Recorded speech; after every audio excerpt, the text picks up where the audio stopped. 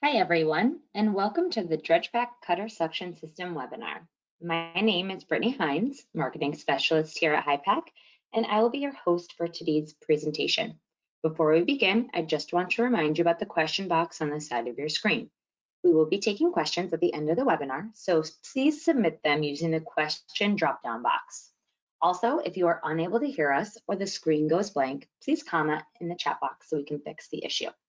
So for today's webinar, we are going to demonstrate the basic configuration of a cutter suction dredge in DREDGEPACK with all the necessary sensors and their respective device drivers.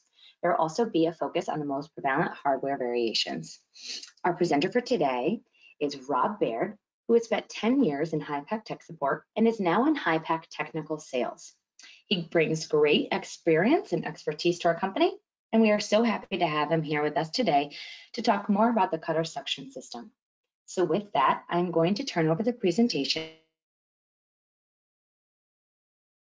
Thank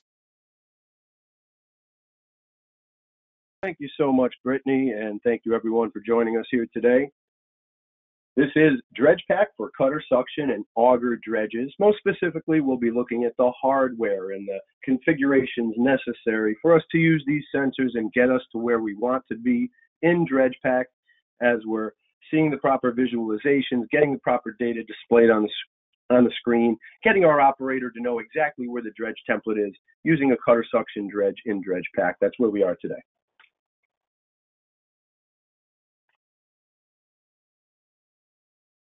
Let's take first a look at some different cutter suction and auger dredges. They come in all shapes and sizes, and it doesn't matter.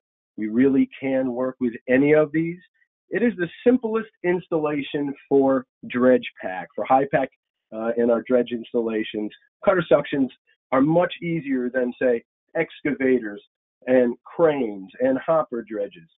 At its simplest, we're looking at a dual antenna GPS that goes on your dredge for positioning and heading, and one of two different types of depth sensors, either an angle sensor or a pressure sensor, but it could go on any of these types of dredges. I see an Ellicott, I see a DSC dredge in there, and I believe an IHC dredge, an IMS or liquid waste. Bottom right, you're looking at the type of auger dredge that would use our manual configuration in the inclinometer driver to get the depth out. But either way, no matter what type of cutter suction or auger dredge you have, regardless of the size, as long as you have just one ladder, well, we're going to be fine. All we need is the GPS with two antennas and also a depth sensor. If we look at the physical installation of the sensors that you are going to need on your dredge, it could be done a number of different ways. But again, with the simplest of installations, top left, you're seeing two antennas. Looks like this is a Trimble system. They specify they should be 2 meters apart, whatever it might be. Give it at least 6-7 feet for sure.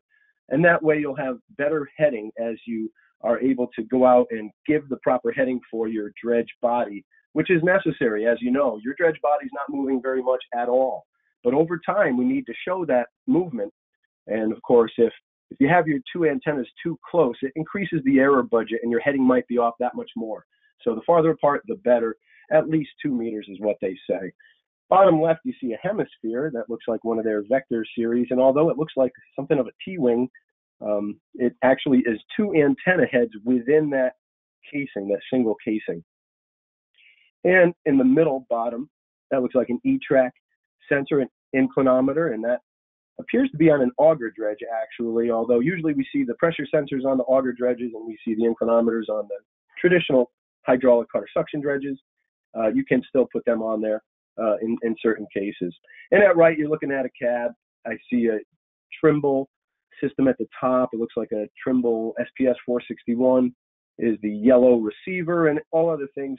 The basic idea there is within your cab, just be comfortable, be safe, get everything tied out of your way. You don't want cables in the way. That's the worst thing that you could possibly have within your cab. The minimum equipment needed. Well, the minimum equipment is truly what I've said a couple times already, just a dual antenna GPS to give you position and heading, and a depth sensor. So it could be an inclinometer, which measures the angle and then we know the known length of ladder, and we're able to do that triangular math to get you to your depth. But also, knowing that depth, knowing that angle, we could tell you the proper X, Y, and Z of your cutter head or the center of your auger on your dredge, just by having these various sensors. So pitch and roll, optional. We talked a little bit about the main sensors we need. Now let's go into these optional ones. Pitch and roll, you don't see it all that often on a cutter suction dredge. Sometimes if it's going to be pitching quite a bit, like we saw the E-track inclinometer on an auger dredge, well, if you're going to choose to go that route, you might want some pitch roll because there is considerable pitch, especially forward and aft, as you are going to move back and forth, and there's a star wheel design or other varieties. When you don't have spuds pushing you down and keeping you in place in the back of your dredge, you can have a lot of movement. So pitch and roll sensors, optional. Honestly, more than 9 times out of 10, they are not on cutter suction dredges, but they can be included just the same with draft sensors, which could be a pressure sensor or a transducer. Either way, it can measure the dynamic draft of your vessel. You could also alternately put that dynamic draft of your vessel into the vessel's menu in DREDGEPACK. If you know what it is and you believe that it's going to be close to a single value and you're not going to have to play around with it too much, you don't need a sensor for it, you could enter that in DREDGEPACK too. The last one is, although optional, is getting to be less and less optional, especially in the States. If you're working in navigable waters, RTK, it's almost inescapable that you are going to have on any Army Corps job, Coast Guard job, government job of almost any kind nowadays, written into the job specs, certain vertical accuracies that are necessary, and you absolutely have to be able to work with them. Well, unfortunately, it comes at a cost. RTK, or real-time kinematic water surface elevations, coming into your GPS. You could do it 2 ways. You could do it with N-trip corrections, and you get a service to allow you to log into a VRS correction stream online. So you have to pay for the internet. You have to have it at all times, steady, stable internet, to get your RTK corrections through your GPS. The other way to do it is the more localized approach, but more expensive on the front end. That's a base station. So if you want to take your base station, put it on a tripod, up on land, on a ground control point that's been surveyed out, and you know it's the proper vertical datum, you've got the X, Y, and Z for that particular spot, set up your tripod, connect to it, get the proper messages, RTCM or CMR, CMRX, CMR plus, whatever it might be, the various messages you can use to communicate from your base station to your receiver on board, and you can get your water surface elevations that way. Another localized approach, not RTK, is the use of a tide gauge. And we see tide gauges all the time. One of the most popular ones is the E-track tide gauge that we sell quite often, where you can set it up locally.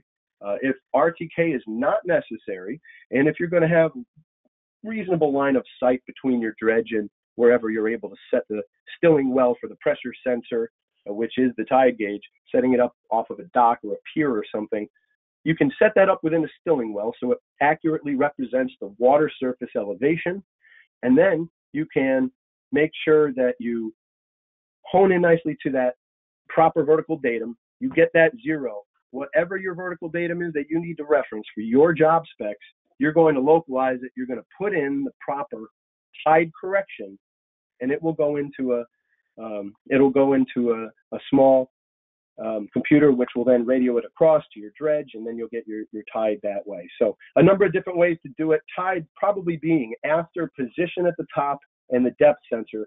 We're seeing the tide corrections probably as the next most important piece. And in a few years, I think it'll be absolutely necessary to have RTK. Dual antenna, GPS systems. Again, the number one thing we need out of your cutter suction dredge. Number 2 is this, the inclinometer for depth of cutter head. But right back here real quickly, this is for your dredge body positioning and heading. We need the positioning, but that gets reduced down to a single point, which will be your boat reference point. That boat reference point is your trunnion. That's the point where your ladder attaches to the dredge body, and it will be left-right, the center of your trunnion. So, you need to find that point. That's your 0, 0, 0, or your boat reference point. If you create a boat shape in our boat shape editor in HYPACK, you're going to reference that, and everything will be XY relative to that. And that way we will be able to properly reference your vessel and put you on the map accurately. And then all the offsets need to be measured and input properly also in HYPACK hardware. But the idea here is if you have the proper heading, you have the proper positioning, now we're going to move on to the next sensor, the next piece of the puzzle, which is getting your depth. What we offer is the E-Track inclinometer with an integrated US digital A2T sensor. This is in the standard HYPACK cutter suction system, and we've had it for years. Now, of course, there are other sensors. There's many sensors integrated into the inclinometer DLL, the inclinometer device driver in HYPACK hardware. You can go to the drop-down option and select any number of sensors. But for ease of use, we have been selling these for years, and they're ruggedized. You can see the picture at the right, how it's sitting on a bracket, and it comes with a zinc anode. So if you're in a very saltwater area, it will prevent corrosion. At left, you see the subsea cables and the connectors. In the bottom left, you see the plastic interface box that will have the wiring with the terminals within it. And it's out of that a small printer cable over USB goes into your computer. And that's how these angle sensors are integrated into your computer. So it really reduces down to a USB, and it's powered over a USB. You don't even need to apply external power to this thing.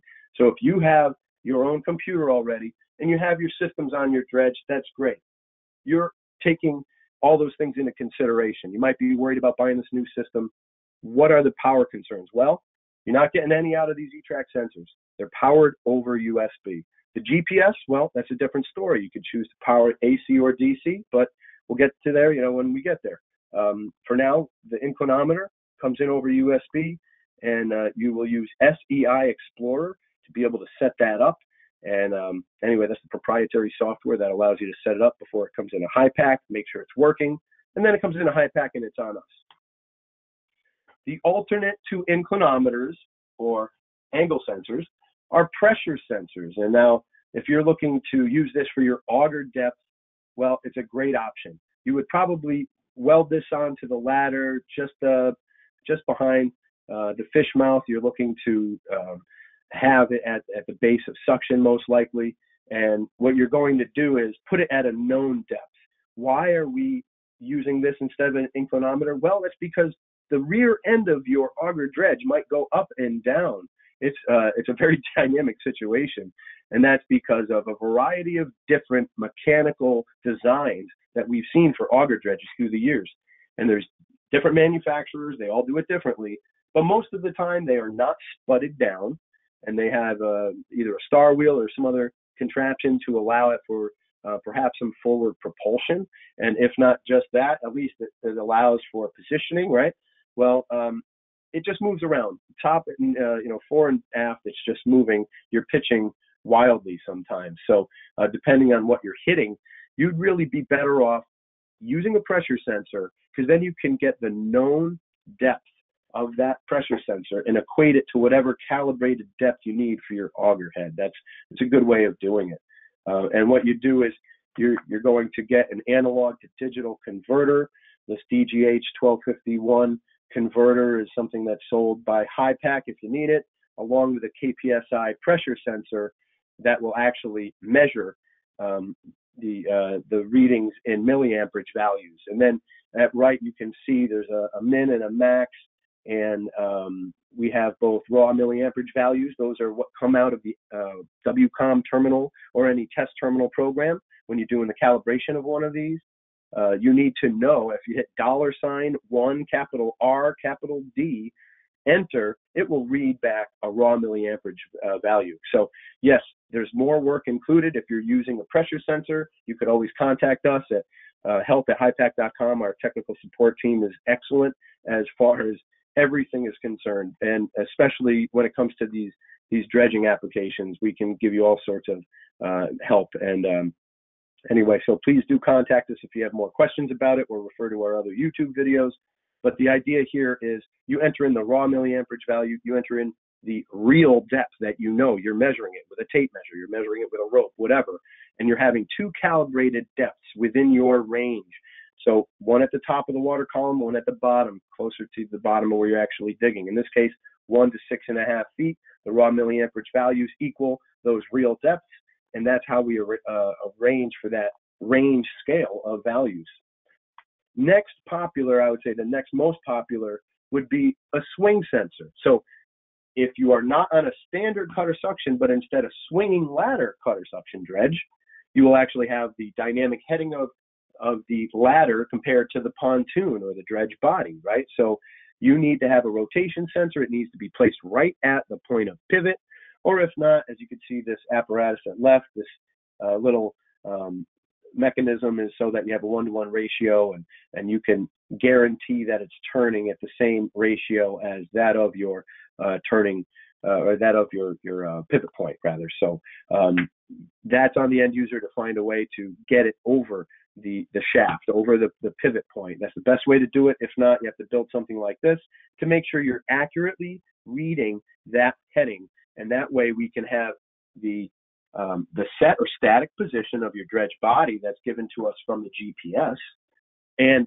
we can also have the rotation of your ladder. We could show those at the same time.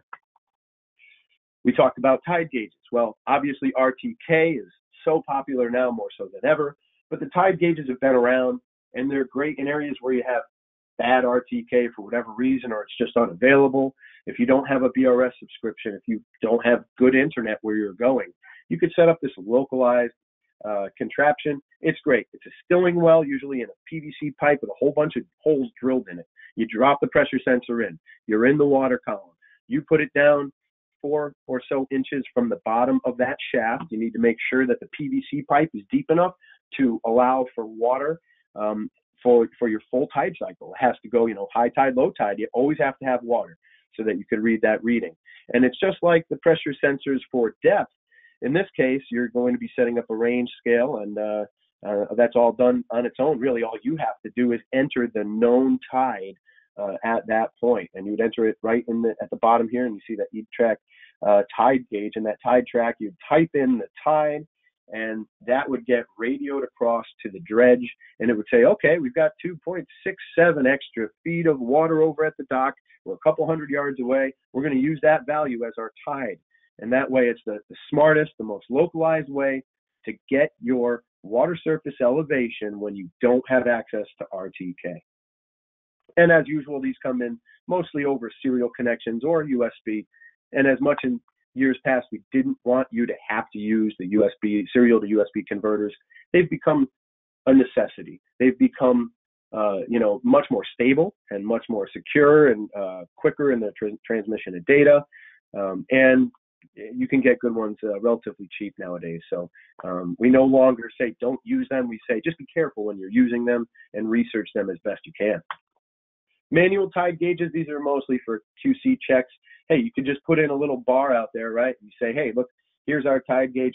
Now, you might have one that you can, latch onto, or you might just have a little board you're putting out there. Either way, there's different ways to bring it in over hardware, or again, the manual tides. You can do it by creating a tide file. There's so many different ways to do it, but people are using manual tide gauges quite a bit.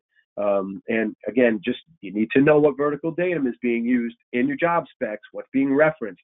Is it mean sea level? Is it mean low or low water? What are we looking at? Set it up appropriately. Angle sensors for pitch and roll, those might look familiar. Those are the same E-Track A2T sensors within the ruggedized housing. You can see how they're set up at 90 degrees to each other. This looks like it's on the back of an excavator cab, but the idea here is that you are going to be able to measure both the pitch and the roll. They're daisy chained together. They come in and they're brought in and configured over SEI Explorer just the same way as the rotation device is, and also your ladder, your inclinometer. You need to know all of your accurate offsets horizontally. Again, we talked about the GPS. If you have a dual antenna GPS, you need to know which way you're facing. So, your phone might help you nowadays. If people still have a compass out there or some other way, a gyro, whatever you got to figure out your proper heading, use the sun.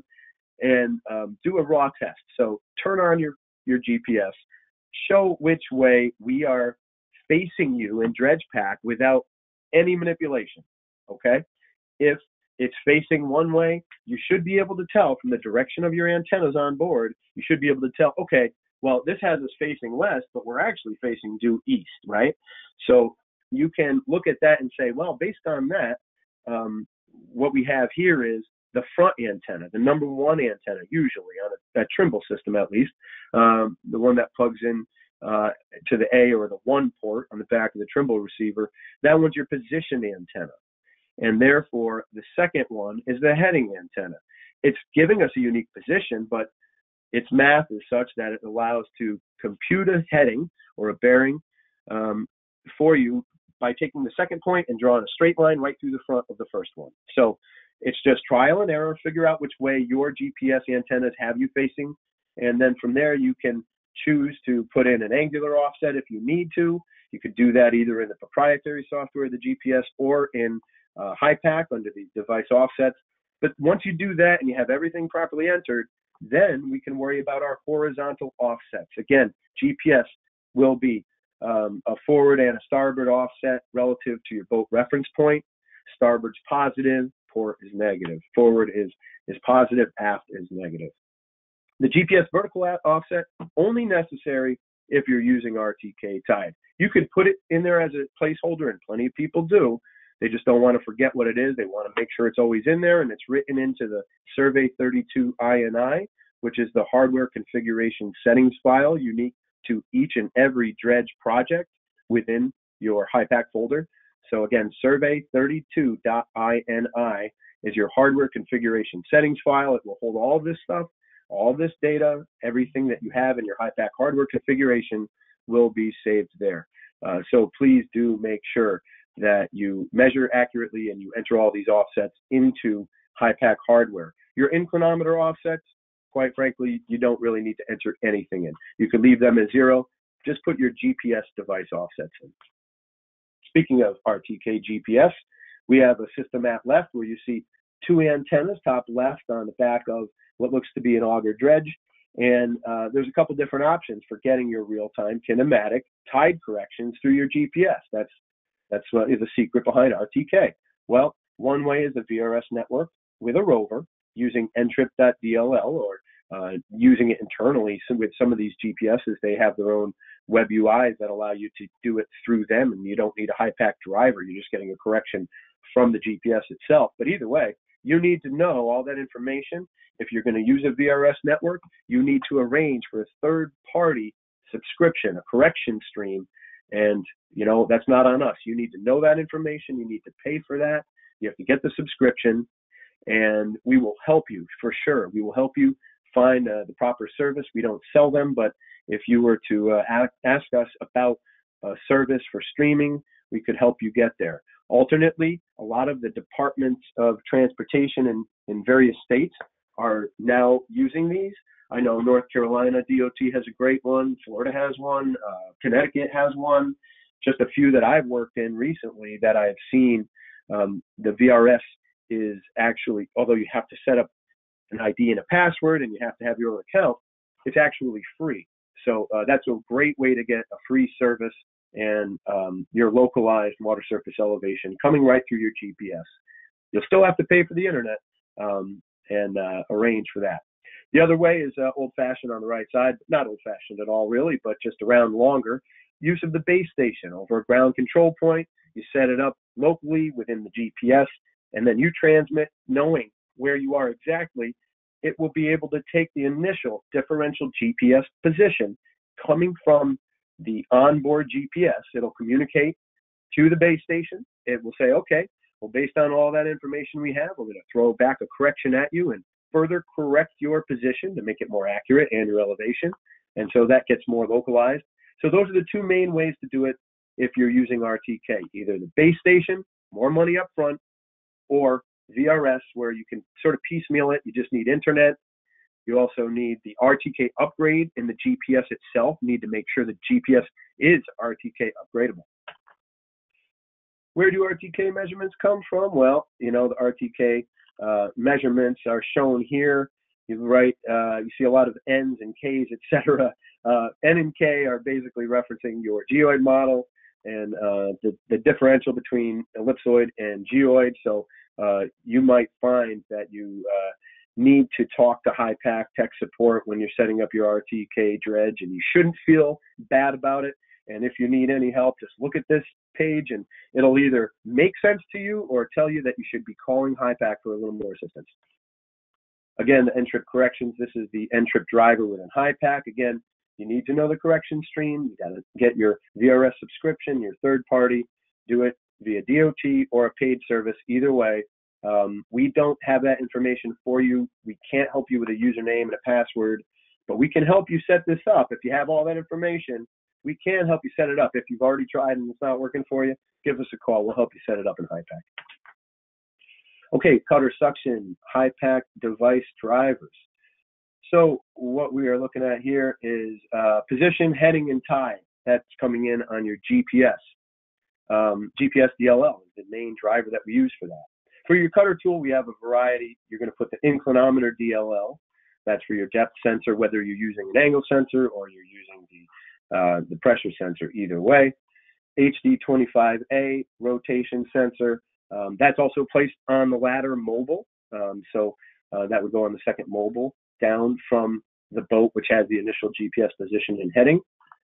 Swing indicator and cut fill, they are not drivers that are specifically bringing in any piece of hardware information. They're using the information that comes in, and they're allowing us the ability to give us various pieces of information.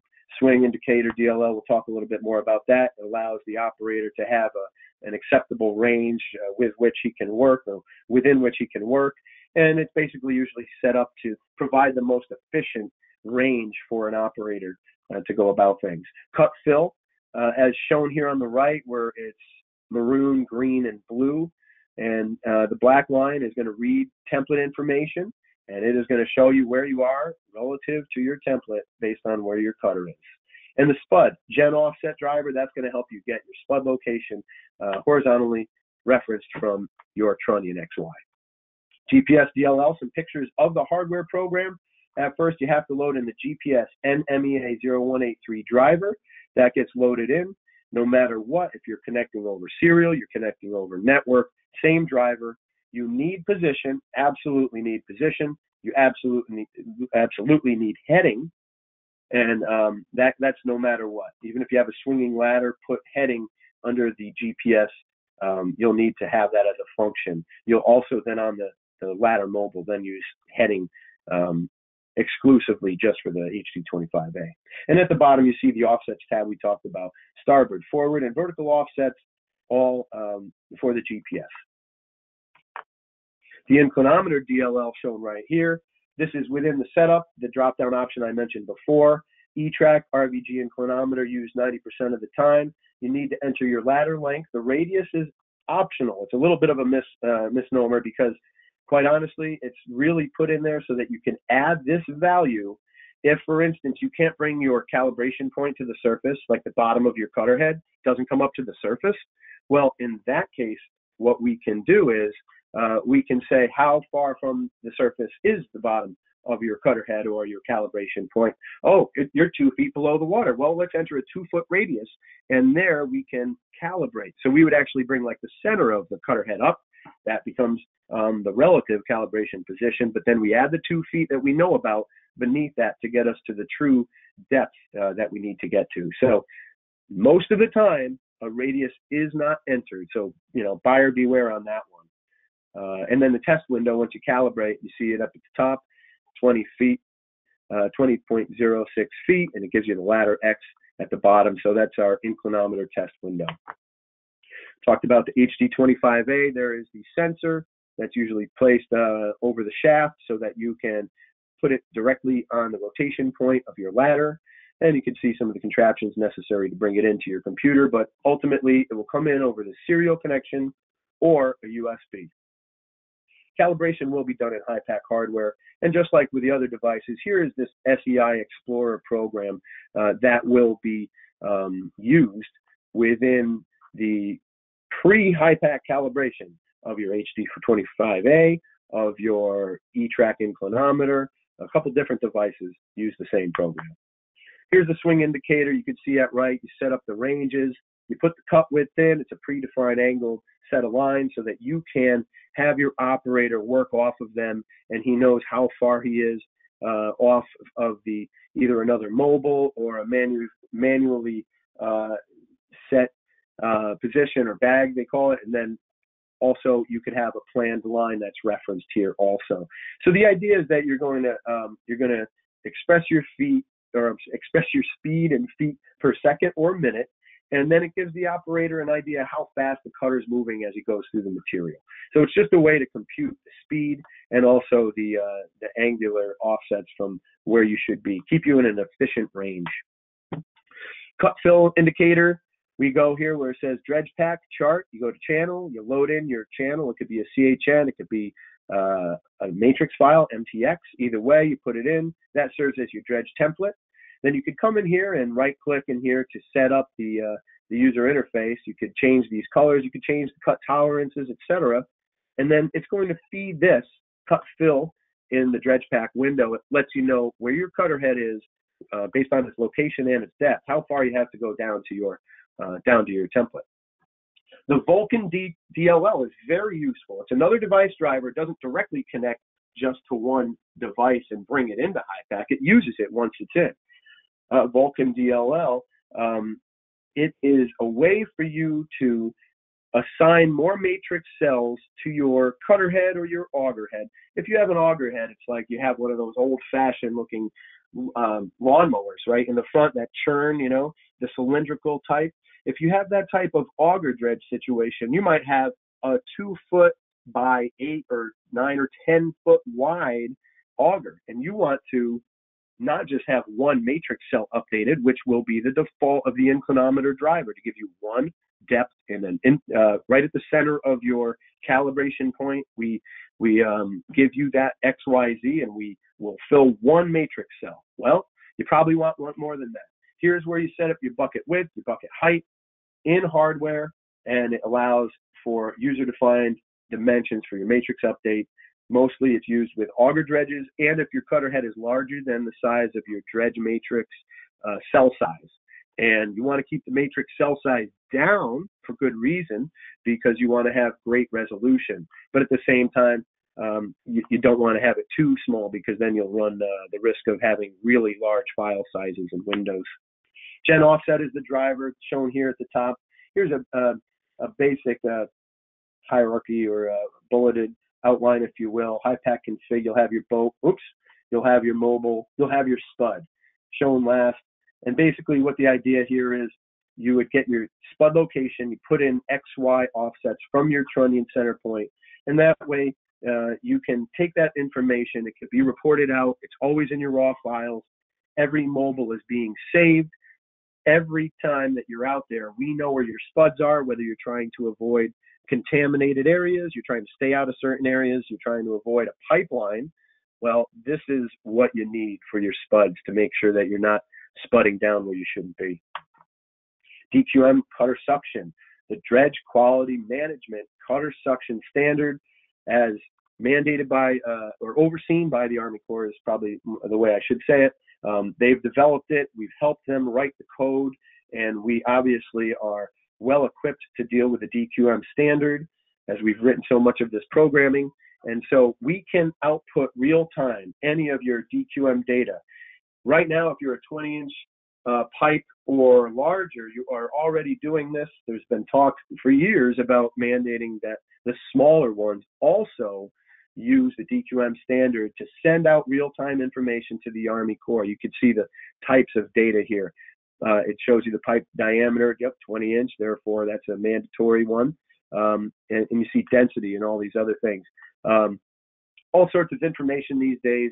You know, more and more we're seeing people request non-nuclear density meters and other things. Red meters and others out there are providing quality non-nuclear density meters, and you can collect that data in HYPACK and many others, other pieces of data. This stuff can go out to DQM standard. Anyway, the idea is that we meet the DQM standard. If it's a concern of yours, please call us. It might require a little bit of custom programming, but chances are it'll just mean that we have to come out to the job site. And I believe we're at the last slide. DREDGEPACK playback is the way you take your raw files, bring them into the HYPACK shell, and see how your dredge progress went during the day. As soon as you're done with your raw files, you can go back into the HYPACK shell and do this.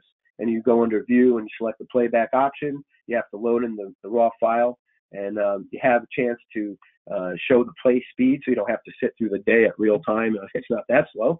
But anyway, the idea is that you are going to be able to see where you were. We talked about those spud locations. Well, you'll see where they are too if you use Gen Offset to give you your spud locations. So it's a great way of being able to play back all of your data when it's all done. All right, let's take a quick look now if we can. I have a very short video that I'd like to show. It really gives us so many different options within DREDGEPACK. So let's take a look at this. And the idea here is that we're looking at a cutter suction from a DXF. And we're swinging in DREDGEPACK, we're going left and right. You can see that over the map view, zooming in and zooming out easily with the cursor on the magnifying glass, plus and minus. You can zoom in, zoom out. You can see there's a turned on planned line file with the arrows on it. He's going, let's see, logging. We can choose all of our logging options, chart channel under here. This is where you can drop in a channel file for template purposes, or a center line if you want to have a left-right indicator. The boat, the cutter head, which is your main vessel. You have to specify that. On your cutter head, it should be the main vessel is your second mobile, where your ladder is. In this case, we're choosing to take all the device offsets and apply them so that we now see red dots, your GPS location, and all of these. The matrix update options, you can record maximum depth, minimum depth, most recent depth, etc. You could set your tide manually. So these are many of the options, navigation parameters, where we can go through and set up logging backup times, matrix backup times for you to back up your data. You can choose to go in the window manager and work and see which windows you have out there and assign them to various monitors. What else? Oh, matrix display options. We have dredge depth, survey depth. There's a bunch of different options you get to choose, and whichever one you choose, it will apply that relative to the color scale set up at top left. Now, if you just click anywhere within the matrix, it's showing your channel depth, it's showing your matrix depth. This is the data display configuration routine. Just go to the top right data display, click on configure. You go through, you click on whatever you want, whichever mobile, and you could add that piece of information over to the right side. And now we see final depth, status logging. You see that we're RTK, etc. So the idea is that when we do this, we have the ability to look at any type of data, visualize any data, and it's really it's just a nice and easy way for us to be able to get through a DREDGEPACK installation and apply everything that we learned earlier on for us to be able to use that instrumentation the right way and show it up on the DREDGEPACK screen. That's what it's all about. It has to look good in the end in DREDGEPACK. It has to be accurately monitored, and everything has to be calibrated. So anyway, right now I think we're going to open it up to a question and answer period because we have some time left to get some questions. And let's see. Okay. Hi, everyone. Well, thank you for that presentation. And before we start the Q&A section, we just want to thank everyone for coming. We hope you stick around for this, but if not, your questions will be answered via email in the next week. Just a reminder before we start the Q&A, our HYPACK 2021 virtual training event, registration is now open, which is so exciting. And you can find the link on our homepage of our website. And it also in our Sounding Better newsletter. Okay, so we're going to start the Q&A session. All righty. Thank you so much, Brittany. I'm sorry for moving all around, but we did have one of these questions that came through, and I wanted to show you here how to get somewhere, and I'm sorry for taking you on that little wild ride. But anyway, in Windows Explorer, if you go to any HYPACK folder, here we are, HYPACK 2020, I went in and I'm specifically looking for SEI Explorer because that's the configuration program for so many of these E-Track sensors that have US digital integrated sensors within them. So if you go to any HYPACK install, HYPACK 2020, you go into the support folder and then you go to utilities, you'll see a couple different things. Pocket Max, this is the configuration for another program, that's for Hemisphere, we'll get there next.